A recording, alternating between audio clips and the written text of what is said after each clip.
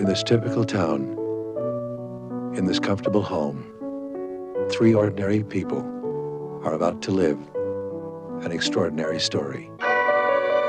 It's starting all over again. The lying, the covering up, the disappearing for hours. I will not stand for it. I can't stand it. I really can't. What kind of psychiatrists are you? They all believe in dreams.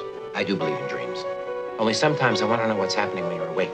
I don't want to see any doctors or counselors.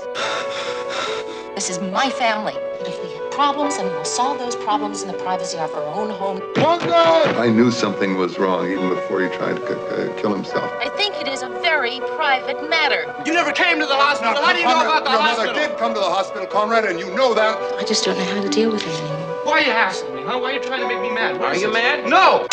He provokes people. I would never have let him put electricity in my head. You blame me for the whole thing. Can't you see anything except in terms of how it affects you? I miss it sometimes. The hospital. But that was a hospital. This is the real world. Did it hurt? We've never really talked about it.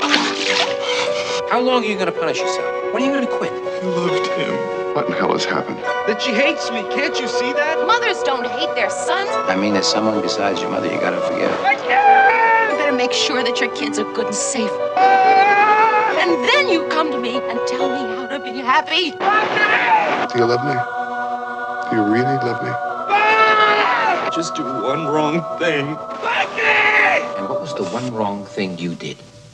Donald Sutherland, Mary Tyler Moore, Judd Hirsch, Timothy Hutton, in an extraordinary story of ordinary people.